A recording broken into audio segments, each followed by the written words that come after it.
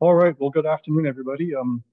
Like I said, this is Dave Aronian here with the Climate Action Secretariat, and we're just going to get rolling here. I know a few folks are still joining, but you know, they're late, so that's their fault. Um, the purpose of today's webinar is to share information about the second year of the Local Government Climate Action Program.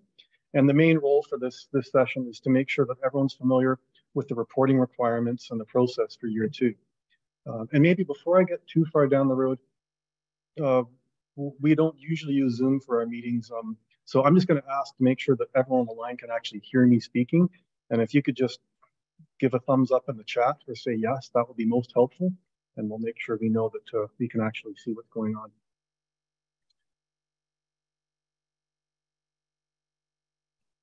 Do we have any thumbs up in the chat? Yeah.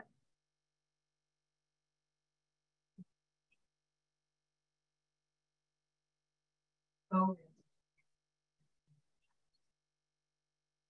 Okay, thanks everyone. Sounds like it's working.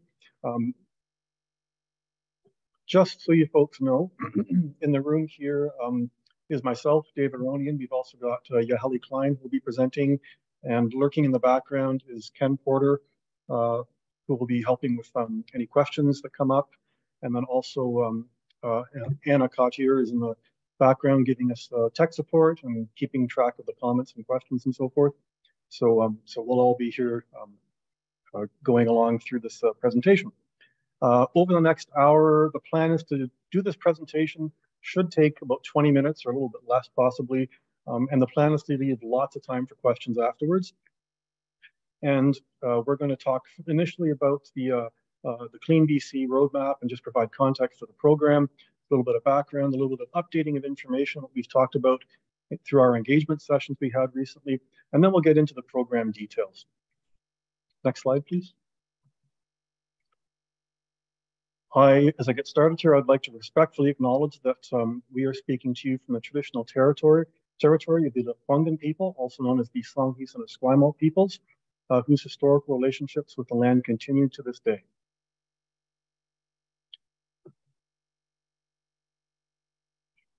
As you can see, we've got an agenda here.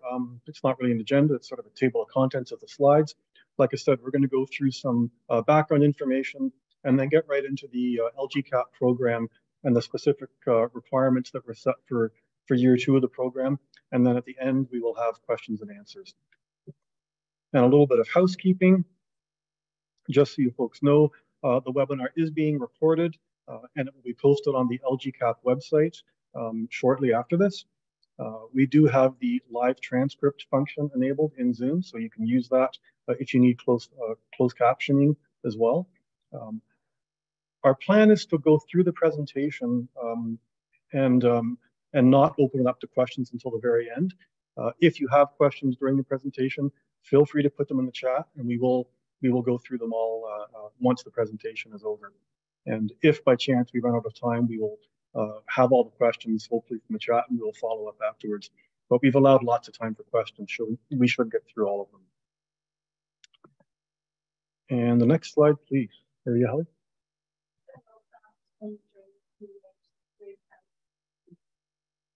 Oh yes, thank you. Yeah, just a note that during the question and answers, easiest thing to do besides using a chat is also you can just raise your hand in Zoom and unmute yourself and ask the question. So when we get to that point, we'll remind you again about that as well.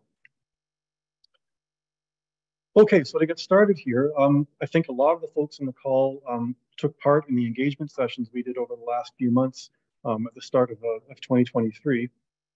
But just a little reminder of what happened there. Between January and the end of March, we did a province-wide engagement process on the LGCAP program. And the main purpose of that engagement was to really talk about the program itself, because we didn't get a chance to talk about setting up the program last year for the first year. And we wanted to get feedback from you folks on some key factors and components of the program, which we will run through today. And as you'll see, we've also made some decisions on a few changes to year two as well from year one. Along with that engagement, we also had consultants from KPMG who helped us set up the engagement and also provide some reports to us on a few different topics. And one of the main things was they gave us a report basically on what we heard through the engagement. And that has allowed us to really help answer some of the questions that came up about how we should structure year 2 and make some changes. And that's based on all the feedback we had during the engagement workshops, which was really, really good. And I'm going to throw out a little, thank you to everyone who participated in those sessions, because, we had good, frank discussion on a range of topics, and that's really helped us to be able to fine tune the program for year 2 and to make some of the decisions we had to make around some of the key components, such as corporate reporting, which we will get to, in a few more slides in the presentation. The consultants also gave us a report on one of the topics, which was around regional hubs and peer-to-peer learning networks. And that was a major piece of the work that was done. And we are still in the process of sifting through that report and making decisions on how we want to move forward with that and support that moving forward. So we don't have any news for you on that front, but stay tuned. We will shortly have that.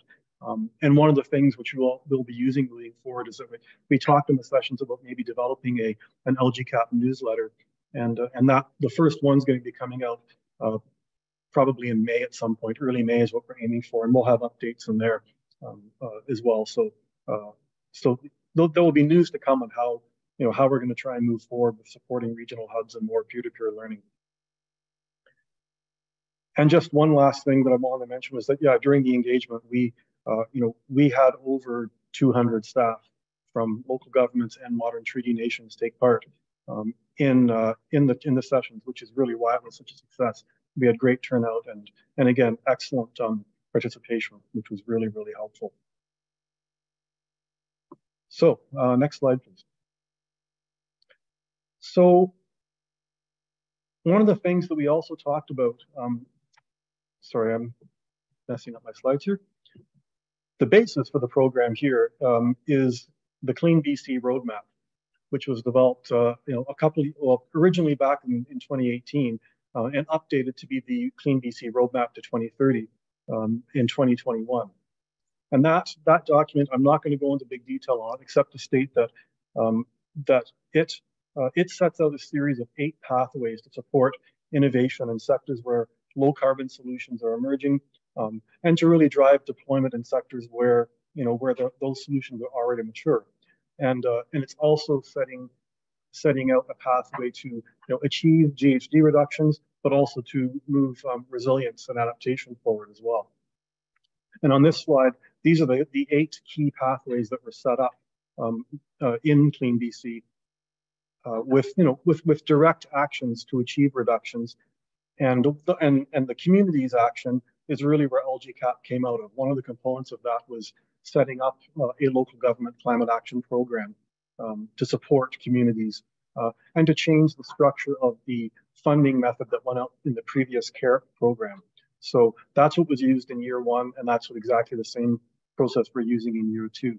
And I believe, and someone here can correct me if I'm wrong, but the funding that goes out in year 2 is going to be the same as year 1. All the heads are nodding, so yes, you can expect the same funding in year 2 that you received in year 1. So next slide, please.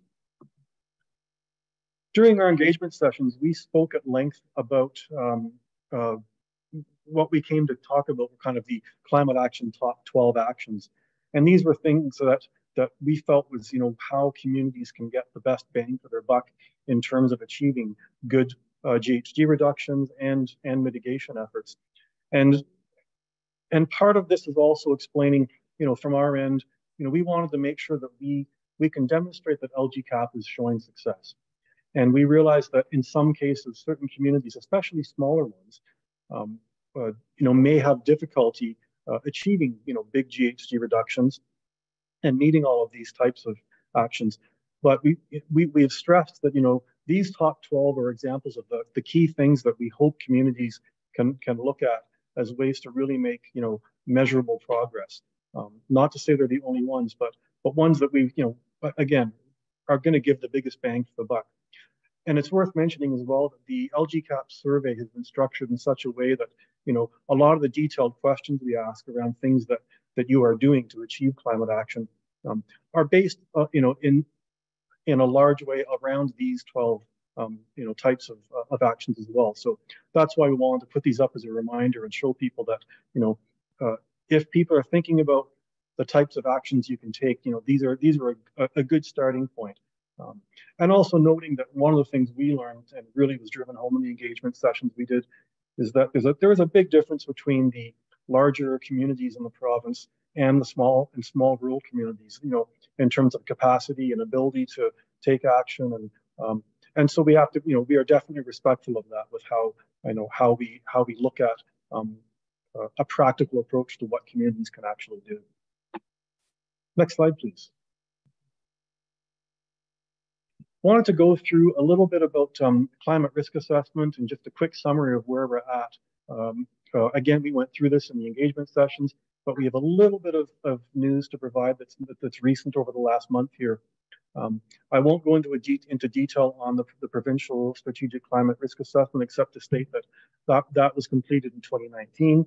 And right now, the province is beginning work on the next version of that provincial strategic risk assessment, with an expectation that that's going to be complete, hopefully in summer of 2024. And that's to meet the requirements of the new Climate Change Accountability Act, which requires 5-year reporting. And that risk assessment for the province will have to be updated in 5-year intervals moving forward. So it has to be complete by 2025 to meet those legislative requirements. That provincial assessment is now being combined with the provincial HRVA process, so Hazard, Risk, and Vulnerability Assessment. It is going to be done together with that. So right now, they're just working on the framework to complete that. And we still don't have details on exactly how that's going to work, but it is expected to be complete by hopefully summer of 2024. A piece that is new around this is that following that provincial assessment are going to be regional assessments. Now, when I say regional assessments, that has not yet been defined exactly what those regions will be, but there's been a clear acknowledgement that that provincial assessment did not really provide useful information for use at a local level or a smaller regional type of level. So the province will be undertaking regional type of assessments that we expect to have completed by 2026. And the reason why that's important is that the intent is to have these regional assessments inform more local assessments that will be done following that. And in our workshops, we were assuming that, after 2024 is when there may be a requirement for local authorities to do their own risk assessments. And it's most likely that that's not going to take place till after the regional assessments now. So there's a little more time to prepare. And I'll talk about that a bit more in the next slide. This next slide is related to the first one in that right now, as this provincial assessment is being done, the province is working on changes to the Emergency Program Act. And that's important because in the new legislation to come out, which is expected for spring of 2023, will be this new requirement for local authorities to complete a risk assessment. Now, what's going to happen right now is that legislation is expected to come in spring or early summer of this year. And they're going to be drafting the accompanying regulations for that throughout this year. And we expect now that the regulations will come into force in probably mid to late 2024. And after that is the time when these regional assessments will be taking place. And again, the point to take away from this is that there's going to be a fair bit of time for local authorities to prepare for those regional assessments or local assessments that you'll be required to do. And by the time the regional assessments are completed by the province, there'll be much more information available. And again, we don't have a lot of details on this yet. The regulations have not been drafted, but we're working with Emergency Program, the Ministry of Emergency Management and Climate Resilience to help develop those. And we will share information as soon as we have it on how that's moving forward. So again, there's a lot in there, and please ask questions about it. But the key takeaway is there's going to be no requirement to do any of this immediately. And also, EMCR is going to be setting out to do some engagement on this later this year. So we'll have more news about that coming up as well. Finally, the last thing I want to speak about is just to draw your attention to some information and funding opportunities which would be of interest. I want to draw your attention to the new Climate Ready BC webpage. The address is here, and it is a new site which the province is developing on funding and supports to make communities more resilient. Take a look at this page because it's got a lot of good information on it. And as it's getting further developed, it's meant to be a real hub for collaboration and for sharing of information out there, which is going to help communities be able to do risk assessments and further work, especially around mitigation. So there's a lot of information in there already, and we're going to be adding to it. I just wanted to quickly mention the Community Emergency Preparedness Fund, which received a boost of $180 million in the last provincial budget. And these funds are being administered through UBCM. The web link is there. And these are a variety of funding streams that are intended to enhance resiliency for communities. And then finally, again, draw your attention to the Community Climate Funding Guide, which is at the website again on the page here, which is a great source or resource to look for funding opportunities for local governments and Indigenous communities across the province. Last thing I want to mention is that since we completed our engagement, as you're probably aware, the province has provided $1 billion for community infrastructure to all communities in the province through the Growing Communities Fund. So huge amount of dollars have been provided for infrastructure funding. It's not climate specific, but it certainly can address incorporating climate factors and considerations into retrofits and new infrastructure. So again, if you have questions about that, let us know, but just want to make sure you draw attention to that.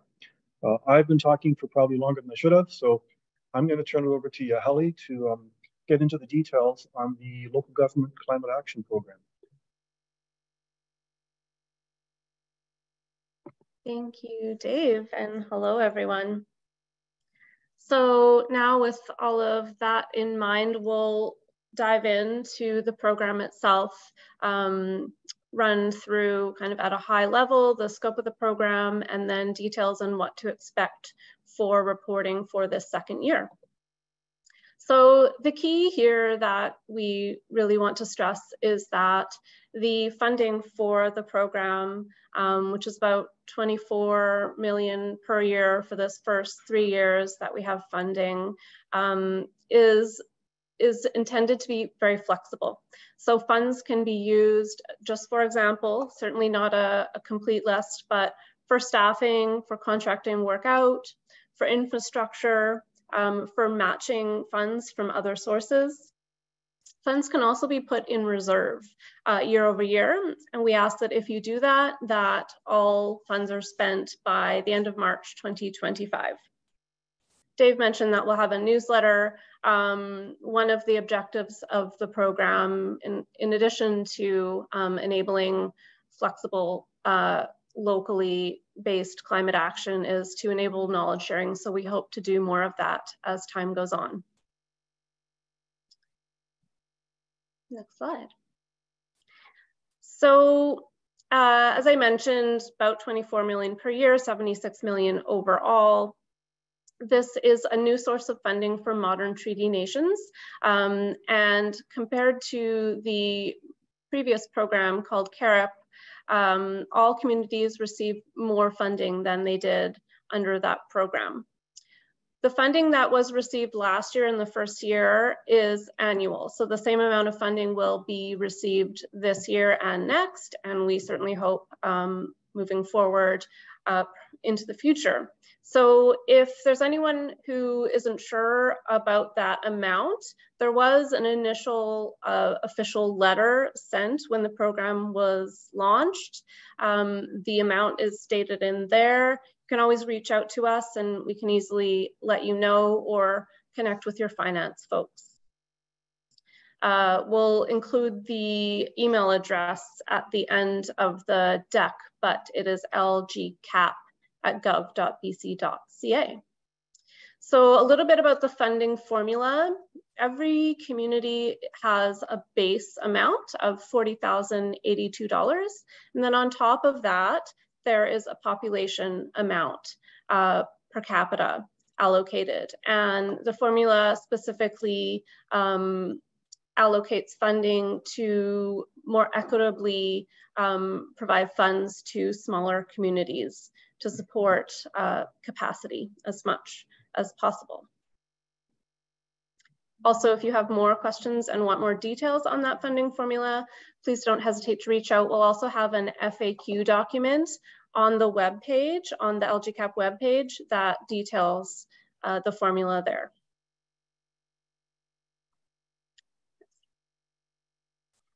Okay, so the survey is the way that we collect information and have you complete the reporting requirements for the program. A little bit about what to expect this year. We are always looking for ways to streamline and make this program just more straightforward and simple on our end, but largely for you, local government staff. So we did pick a new tool to administer the survey this year. It's Simple Survey, and had some staff from a range of small, medium, large governments across the province participate in user testing. So thank you so much for those of you who participated and gave us very valuable feedback. One thing that is simpler this year compared to last, if you did participate in reporting last year, is last year we had an attestation form separate from the survey. This year it's all one. The attestation is at the end of the survey, and it is all submitted in one go.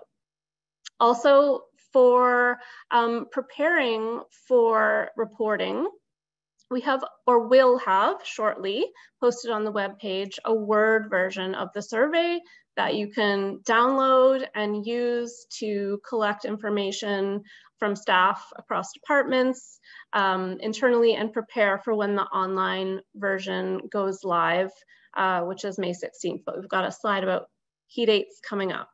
So stay tuned for that web version. We are updating the web page and we'll have it available in the next week or so.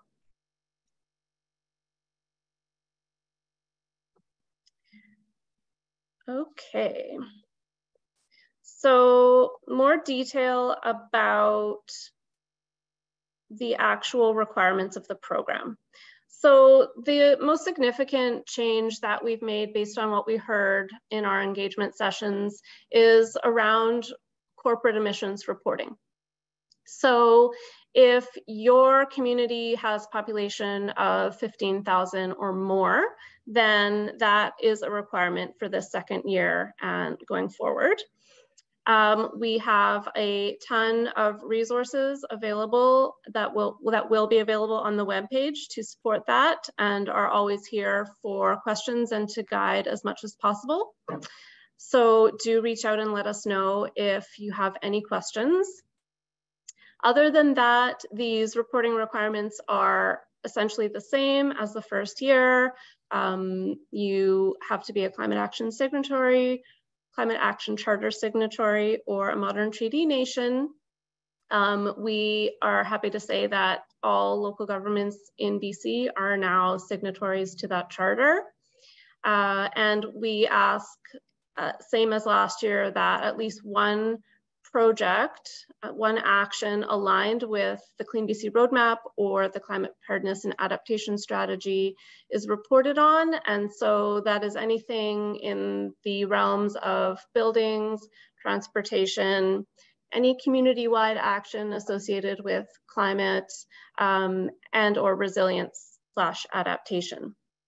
So you'll see on the survey that there is space to share initiatives with us that we may look to highlight in our annual summary report that will come out in the fall. One more thing to note, that when you come to the end of the online version of the survey, you'll notice that there's an option to click to download your own copy. There's a PDF and a Word version. So please do that, and that can be used to then make it public, and that can be done either on your local government webpage, through council minutes, excuse me, or social media, or all of the above. And the deadline for that will be the end of September. And if something happens and you shut the page and you have not downloaded it, please just let us know. We're happy to get you a copy. All right, so I think I've covered all of this essentially. So to reiterate, really, we say 2 components to complete reporting requirements. That's going on, completing the online survey and attestation form that is integrated. An email will go out to our your designated primary contact that we have on file just before May 15th with a unique URL and instructions. The URL can be shared amongst multiple staff, but just note that only one person can actually be in there inputting information at a given moment in time. So hopefully that works for everyone, and you can click save at the bottom if you want to, finish up your component and pass it on to a colleague, or come back and finish it later. So May 15th is when the survey will go live, and the window goes until July 30th at 4 p.m. That's our deadline. And then, like I mentioned, end of September to make the survey and attestation form public. If there is any challenge with these timelines, please don't hesitate to let us know. Wanted to make one more point here. So the actual content of the survey that does need to be made public is all of the questions in the survey that are required. However, many are optional. So please feel free to go in and modify the format of the survey that you make public. You can change the look and feel of it as long as the actual content of those required questions and responses are included. Okay, almost near the end here. Hopefully we'll have lots of time for questions and discussion. A note that once our webpage is up to date, you will see a host of documents there to support completing the reporting. So program guide, I mentioned it's called survey template, but it's the Word version of the survey will be up there. Frequently asked questions, FAQ document. We'll post the recording of this webinar as soon as we can, along with this slide deck. There's the address of the LGCAP page there, but if you just Google LGCAP, it should come up quickly. And I think that's all for that. Next slide, please. So we also have all of these documents available here to facilitate corporate emissions reporting. We want to make sure that everyone's aware there is a webinar dedicated to this specifically on the 10th. If you did not receive an invitation to register, please reach out and let us know, lgcap@gov.bc.ca, and we'll get that out to you. If you do have questions about that today, then we're happy to respond, but also know that there's that time dedicated really to dive into the details. And so you'll see here, for example, on the list, one thing that is new is the corporate emissions inventory reporting tool. So I don't know if there are questions about that, we'll answer them in the Q&A. All right, so last slide, key dates to reiterate. Again, May 10th, let us know if you want to register for that webinar. May 15th to July 31st, reporting period. Again, reach out if there are challenges with that timeline. Funds, I did not mention yet, funds will be dispersed. Here it says end of August. I think it's fair to say end of August, first week of September, funds will be distributed, and that's through an electronic funds transfer that the Ministry of Municipal Affairs does for us. So expect that. And again, please by September 30th, post the survey and attestation form publicly. Thank you so much. And we will now turn it over to you folks for questions. Please enter in the chat. Anna has been monitoring the chat, or raise your hand and let us know if you'd like to be unmuted.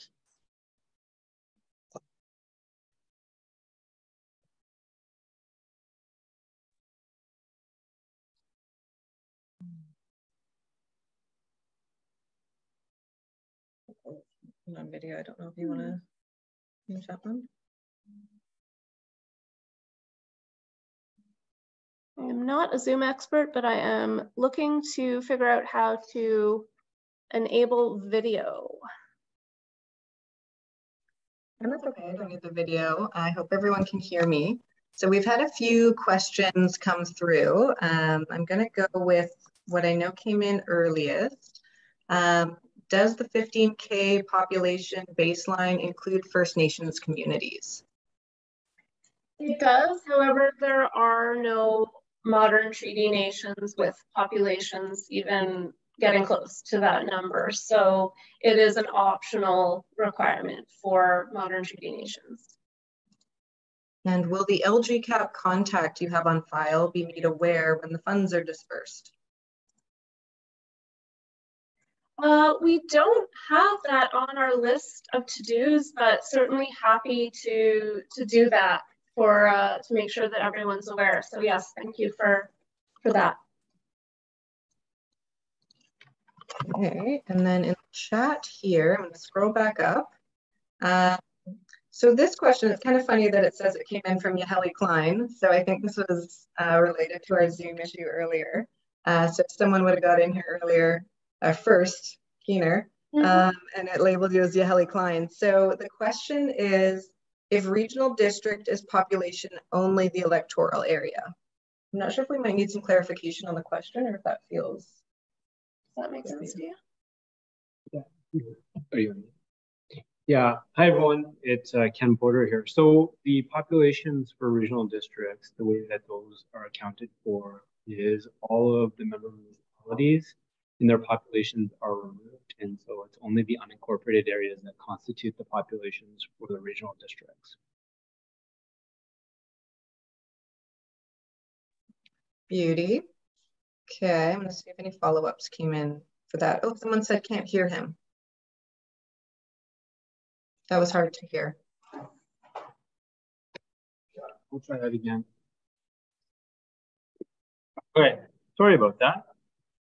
So yeah, hi everyone, it's Ken Porter. For that question on regional districts, so for the population for the calculating the amounts, member municipalities populations were removed and only the unincorporated areas were used to calculate the populations for the funding for the regional districts. The reason this was done is because we want to ensure that all funding would be equal to or above the previous Climate Action Revenue Incentive Program funding, and this formula allowed that to be the case.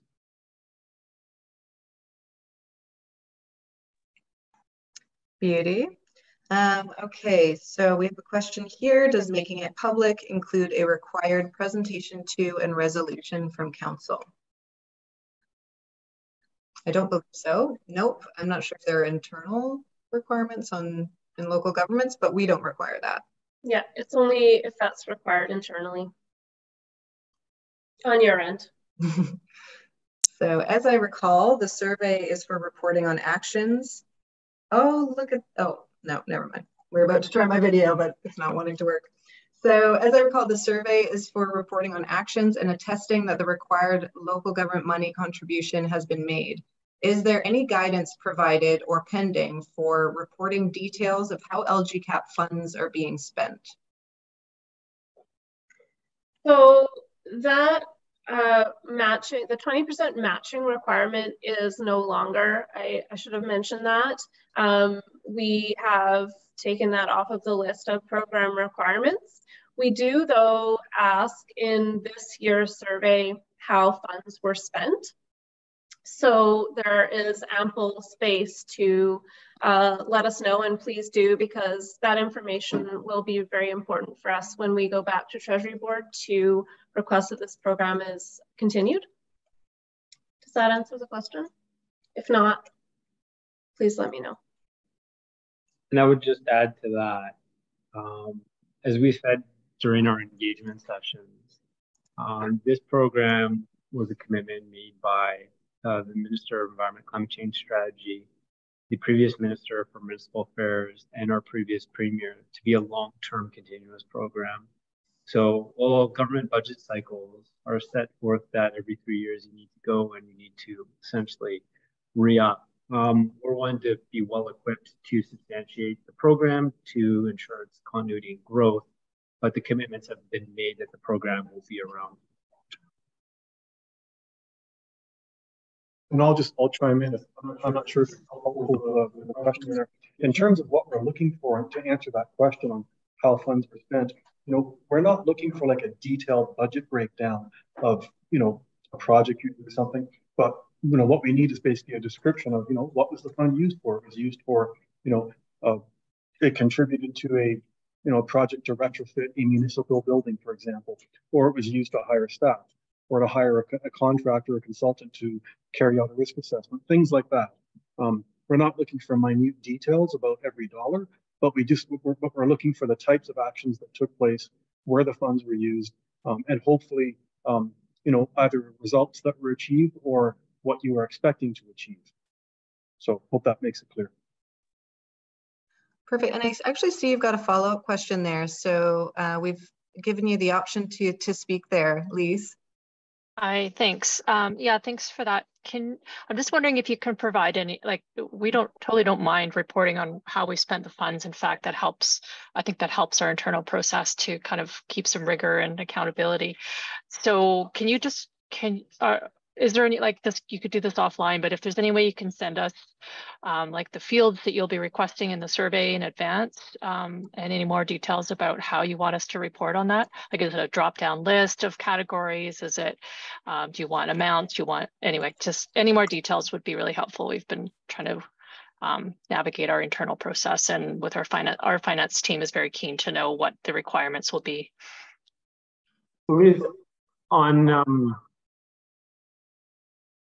Sorry, we're getting some echo feedback in the room here. Our intent is on May 15th for all of those materials to be live. We have a comprehensive package with our program guide, our frequently asked questions, our website updates, our measurement resources, the templated version of the survey that will all be going live on May 15th. That's our intention. I will, for lack of a better term, call it the launch date. So all of those resources will be available on that date. Okay, thanks. Awesome. So, so we have a follow-up question in here for you, Ken. So for regional districts, this is on the question we asked earlier on electoral. Yeah. So for regional districts, would EA population numbers include First Nations reserve land populations in the EAs or without? Okay, so I think the way I'm understanding the question is, and bear with me because it will get perhaps a little detailed here, reserve lands can intersect both municipal boundaries and unincorporated areas. And so the way that we've distinguished this, once again, is to take unincorporated area populations and use those for the calculations for regional districts, and then municipal populations for municipal areas. And then for modern treaty nations, we had resources to calculate modern treaty nation populations.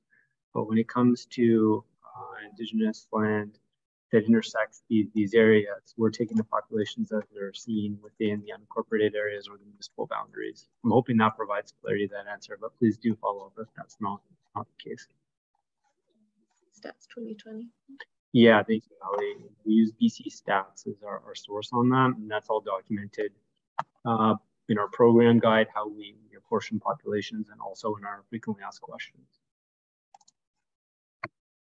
And Ken, maybe it makes sense. This is a question for Ken. Can we not maybe just include our list that we have right now, showing all the communities and districts and their populations as we have it for based on that 2020 data? Because that could be a resource we can share so everyone understands exactly and we're looking at the same thing. Yeah, absolutely. I think that would be another useful resource that we could post just so everyone has an awareness of the population figures that we're using. Additionally, where this has benefit because we're asking everyone with a population of over 15,000 that they meet the requirement for corporate inventories, and everyone below 15,000 population is being encouraged, strongly encouraged, but it will not be a requirement for reporting. Just for everyone to see the population figures that we're using, I think would be quite important. So we can look at posting as a resource on our LGCAP website as well. We also will have it linked in the program guide, but for ease of access, we can include it as a separate document as well.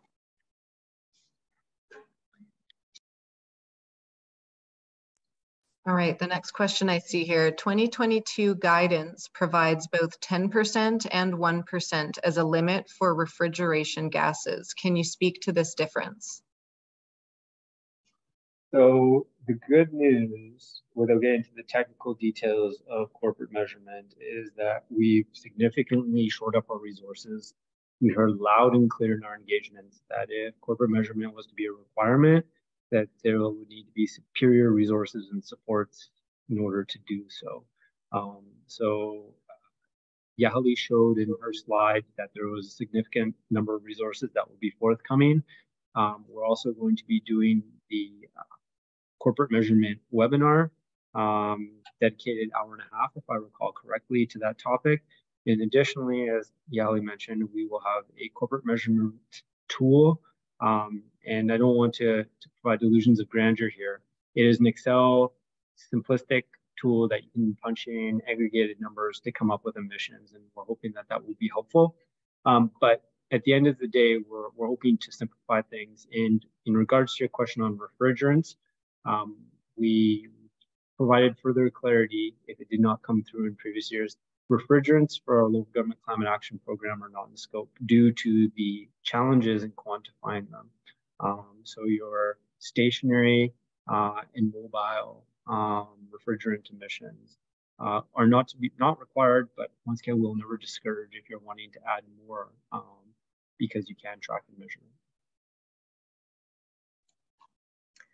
Nice, thanks, Ken.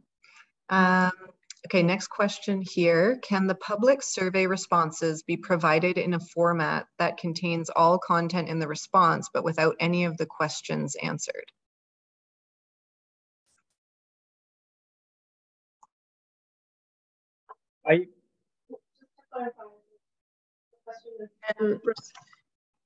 Just to make sure that I understand, the question is, can the responses be posted without the questions themselves? Okay. Ken, do you want to take that one? Yeah, no, I think our view is that the public posting want to remain consistent across all organizations for the local government climate action program. And what we've been asking everyone to do is provide the questions with the responses and the public attestation. That being said, one thing that we provided further clarity towards this year is for some of our optional questions, those do not need to be publicly posted if you're providing information that you do not feel comfortable with publicly posting. Okay, next question here. Is it correct that the corporate emissions reporting will need to be completed by July 31st so the emission amounts can be provided in the survey? That is correct, yeah. Nice. Okay, Our board wants to spend funds on electric vehicles. Sadly, these are back ordered for 1 or 2 years. So how do we report on this? We put a deposit down and wait. This is a challenge that I think exists not only for electric vehicles, but for probably many other project types. And what we're asking is, in our survey, please let us know what you think your projected emission reductions would be. We recognize these projects can take time, but we want to be able to point towards what is either going to happen, what has happened, or what is projected to happen. So we're asking, to the best of your ability, to provide details and information accordingly. And are there any existing or expected requirements for community emissions reporting? As it stands right now, when it comes to community energy emissions, we're working internally to actually provide better information from a Climate Action Secretariat perspective. I think in our engagement sessions, what we mentioned to many of you is, and it's public, we had a request for procurement that recently closed. We're doing assessments to see how we're going to proceed forward. But we have dedicated budget, staff, and time to significantly enhance our community energy emissions inventory data that we provide for local governments around British Columbia. At this point in time, I would state we don't have additional requirements upon local governments when it comes to community energy emissions inventory data, recognizing the complexities that exist. That being said, we know that many of you are doing more work at a community level than the provinces, and we encourage you to continue doing that work. And if there's any ways that we can support or learn from you, do so. And next is the new corporate reporting tool mentioned on the slides referencing the new GHG accounting reporting software. It is not. It is an Excel tool that we built in-house with our staff. Once again, I really want to emphasize this is a simplistic Excel tool where you can punch in numbers, your fuel consumption, and we've set forth where you can punch those in and it will calculate your emissions for you, and it will disaggregate. There's a section for your directly delivered services and your contracted services. So you could look at it as a simplistic calculator, but something that we hope is a resource that can help those who struggle with doing corporate measurement. And another question here. I may have missed it, but can you confirm that the 28-day survey availability online, once the unique link had been accessed for the first time, has been removed from this year's reporting regime? We're very pleased and excited to say that that is no longer part of our program. So by using Simple Survey, there is no expiry date of your qualitative survey. So you do not need to worry that if you don't complete it in a certain amount of time, it will expire. Exactly. Start it when you want, finish it, if at all possible, by July 31st. And again, reach out and let us know if that deadline does not work for you. Next question. By only using electoral area populations in the funding calculation for regional districts creates the unintended consequence of making it difficult to spend on corporate-wide initiatives. So Stephen, I'm not sure if you have a question in there, but if not, noted. We have a fundamental awareness of the challenges that have existed in the funding model and how it's been viewed. I think what's important to note, I think we've been saying repeatedly, is the funding is more than previously existed under the Climate Action Revenue Incentive Program. And in that instance, regional districts were provided with that funding with the same flexibility to incorporate it into either their corporate infrastructure or in their member municipalities or unincorporated areas. And so it continues to be the same case, but with funding augmented. So we just I think we want to focus on the fact that funding has been augmented. The flexibility remains a key component to that funding. In that, I think the funding calculation, we recognize, because we say it's the unincorporated areas, that there's this view that it can only be allocated to such, but we're not providing the direction on how the regional districts can apply the funding. And I hope that provides clarity, but I know it's something that's come up time and time again. Nice, thanks, Ken. Next question here, is it a requirement to use the new GHG reporting tool, or can local governments use other tools?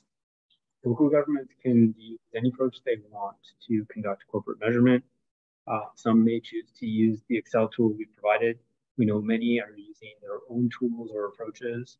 Some are going to market through their conventional procurement processes. And there's the utmost flexibility in how you want to approach your corporate measurement.